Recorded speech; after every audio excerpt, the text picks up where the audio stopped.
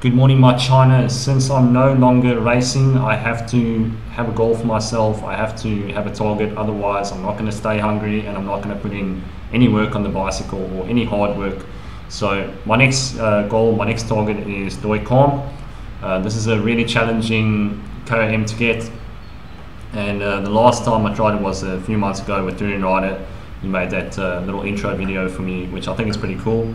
That was the one where I'm riding shirtless. So you can see here, John Epson has the KOM here. John Epson has won the time on KOM challenge. I think he's won it twice or something, and every year he does really well in it. And he's got the best time here, 3 minutes 43 seconds, and I am 9 seconds down at 3:52. So to give you an idea how hard the segment is, you can see the wattage here is 448 watts.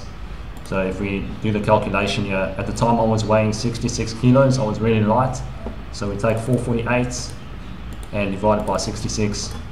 We get close to 6.8 watts per kilo for almost 4 minutes. So what I'm going to aim for this time is 470 watts at the same weight. So let's take 470 divided by 66, and we can see here it's just over 7.1 watts per kilo. That's what I'm going to need if I want to take the KOM quite solidly. So how long do I plan to train for this? I'm going to give it about a month's worth of training. So I'm going to start in December, and then hopefully by the end of December I'll be ready to smash it. And what kind of training am I going to do? I'm going to do anaerobic training and VO2 max training. So I'm basically going to train what I want to peak for. So I'll be training this climb all the time, and I'll also be doing shorter efforts. So yeah, this is the next goal. You have to set goals if you want to go somewhere with your training, otherwise you're just not going to have the fire, you're not going to have that passion to really fucking smash it.